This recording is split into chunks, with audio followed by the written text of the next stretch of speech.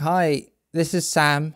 Today I'm going to talk you through a piece of music that I've made using various Orchestral Tools libraries. And I'm also going to dive in to show you some extended tips and techniques that you can use to really make your own sound with these and take your writing to another level. Right, to start off with, I'll dive straight into the piece of music and then we can talk about it afterwards.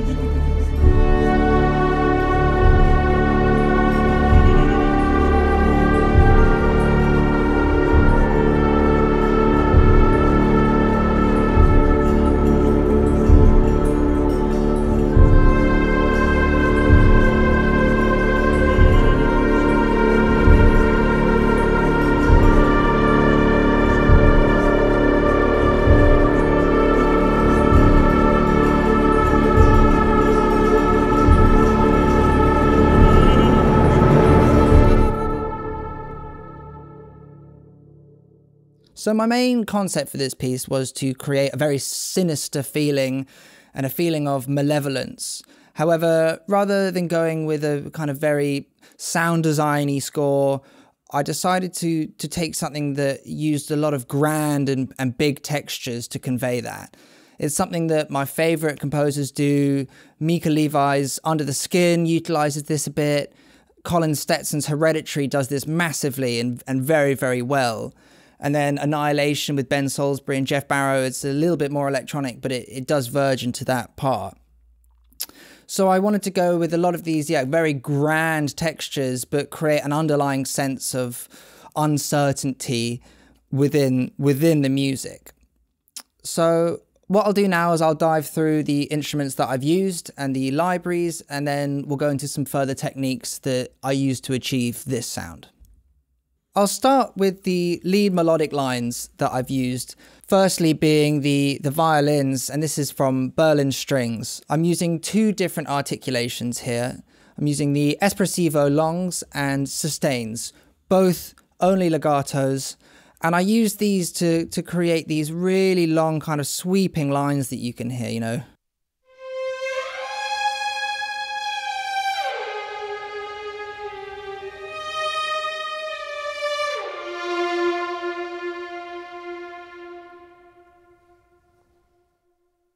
And if we go into my legato settings here, you can see that I'm pretty much only using portamento, as I can be slightly ham-fisted when I write, and to ensure that I'm constantly getting these portamento transitions and legatos, I just want to make sure that they're always coming out. And then I'm key switching here between sustains, which are very much, when I don't want these crescendos and these swells that the espressivos give, I can then transition very nicely in between these, and it's a very natural performance. I don't have to think about too much going back in and tweaking things when I go. So now I'm gonna just dive into some of the other techniques that are going on in the string section. We've heard the main lead part, so I'll take that out, and we'll go now to these violin effects. And the first thing that I've gone for here is the pizzicato tremolo, and I really like these just for the very uncomfortable nature that they have, and they're very, very effective at building an unsettling feeling.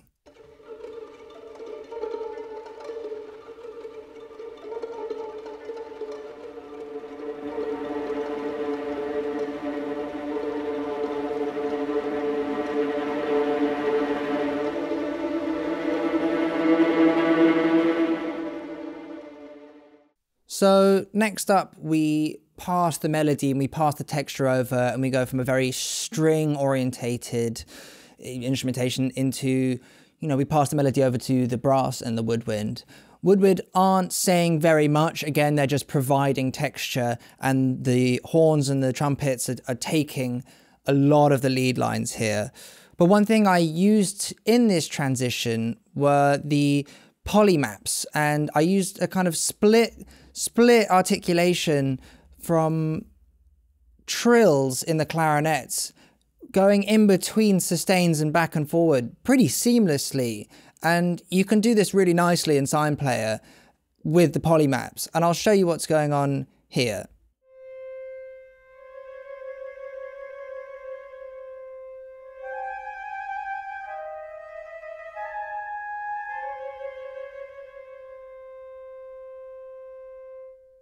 And so now we pass the melody over to the trumpet as the brass start to take over the lead part from, the A section, if you will. And what's doing this is that we've got Berlin brass and we've got the trumpet one Zampano. And this is just this very broad, big playing, very proud. And this really helps, give this feeling of triumph and, foreboding, but with a very big sound. I'm just going to solo these as they are.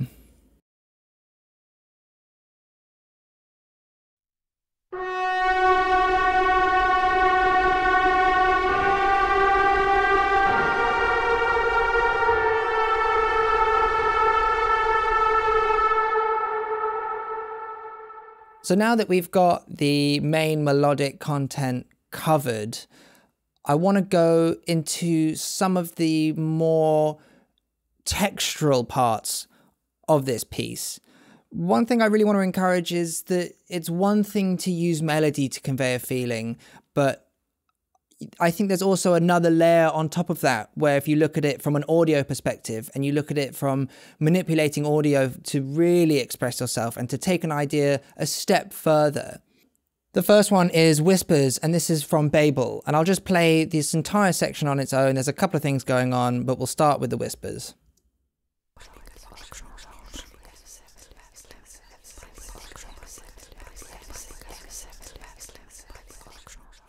Whilst I loved the sounds of them and I loved the way that they sat, I wanted to create a little more movement with them. And one way I did this was with the modulator inside Logic, and I'm sure a lot of other DAWs have this feature. I used an LFO here to affect the pan so that these whispers are moving through the stereo field pretty randomly, and they're going at different rates. I've then used another modulator and used this LFO to modulate the LFO of the secondary modulator. This means that the pan is moving at a random rate and also randomly within the stereo field.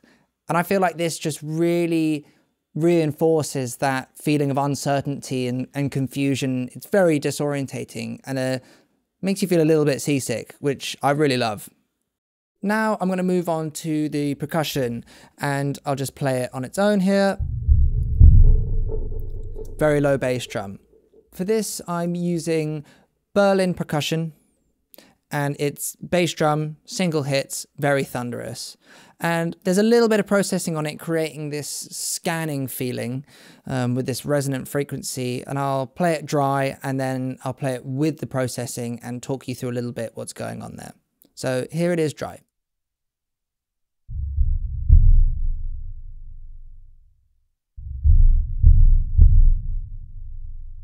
I just wanted it to be a heartbeat just existing in the subs. Just, this thunder that's going on.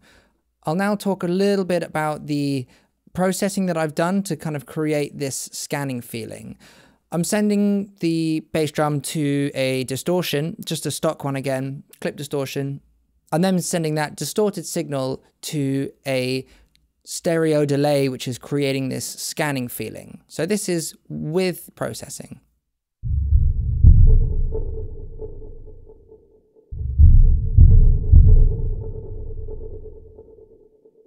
And the last thing that I want to show you is something that's quite unique to these libraries, and that is the ability to pitch bend entire sections. It's something that Mika Levi does throughout the Under the Skin score, and I love it. I think it's really, really cool. I'll play it firstly with brass, and I'll take the entire brass section, and I'll play it to you now.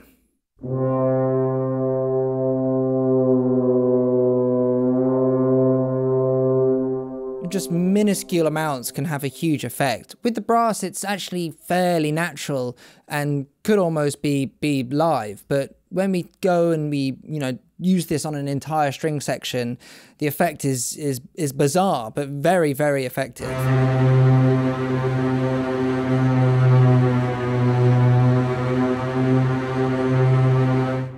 So what I really want to encourage, and I think what my main message is that don't necessarily treat these libraries as, the same way that you would if you had an orchestra in front of you. You can actually do far more things and you can experiment way more with them. And I think that is so powerful, and using all of these extended techniques and the breadth actually of these libraries as well, being able to create very minimal scores, up until huge textures and things like that, that you can really find your own voice in between that. And I would really encourage you just to dive in and experiment with these and really find your own voice through them.